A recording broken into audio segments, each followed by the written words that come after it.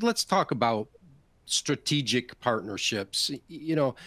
Maybe more bluntly, I mean, how do you negotiate? I like to talk about how much does it cost? What's the price of things?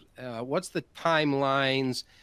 Uh, how do you negotiate that into a strategic partnership? The opposite, and you could say it's simpler. Maybe you just should do some tactical. We need this now. There's a ton of CDMOs out there. I mean, Neza just said there's all these boutiques you can go to for exactly what you need.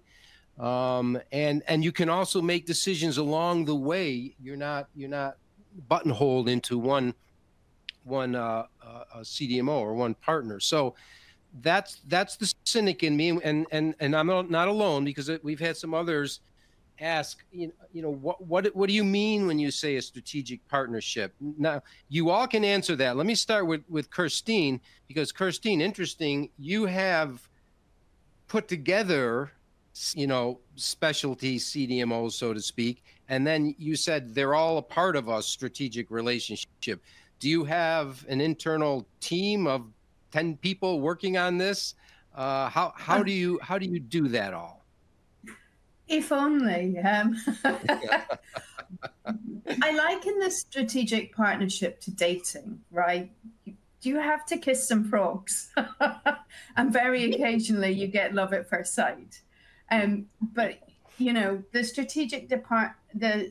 strategic partnership, is a thing that it evolves, and it's an iterative process, and you can meet the perfect date and they can be wonderful, or you can meet the perfect date and over a period of time you both evolve into something else. So I think, we've touched on things always being moving and active, and so it's something you have to pay attention to.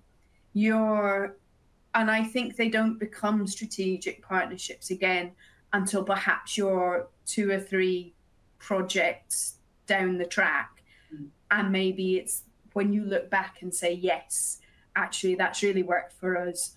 We have developed technology together, or our scientists have collaborated, or this CDMO really understands what I need and actually is hand in hand with me asking where the next project is or what's happening.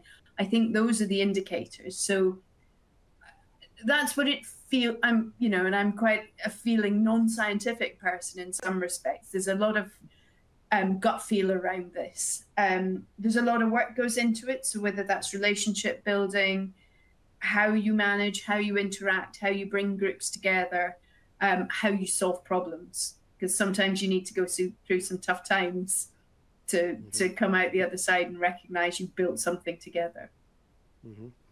Actually, let me expand on that a little bit, if somebody else, sorry to jump in.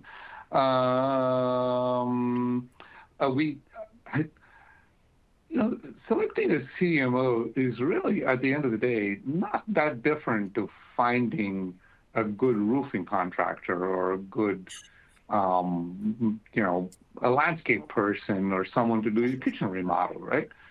I mean, how do you go about doing that? That's the basic processes of outsourcing, right? I mean, you're having the roof put on your house is you're outsourcing. You're getting somebody else to do the job that you either cannot or are incapable of doing, or you need expertise doing, right? So how do you go about that? You ask your neighbors or someone and say, hey, you know what? I need my roof to be fixed. What do I do? Can you recommend somebody, right?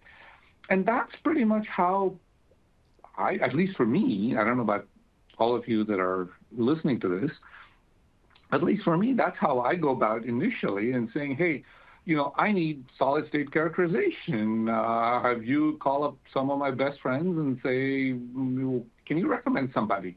And then you go talk to them and say, well, what do you like about them? What do you not like about them?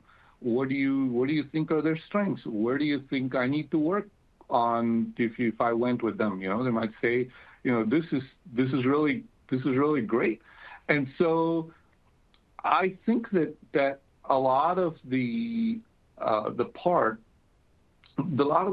are asking people with expertise and experience on what they think their experiences in the past have been, and going from there. And I think this is, and for me, it's worked out really, really well. So, I mean, how many times have we said, well, I really don't like the PM there. Their instruments are not great, but they do these things well, and so on. So that's kind of where I go with, your network of, so basically we tap into our network and crowdsources.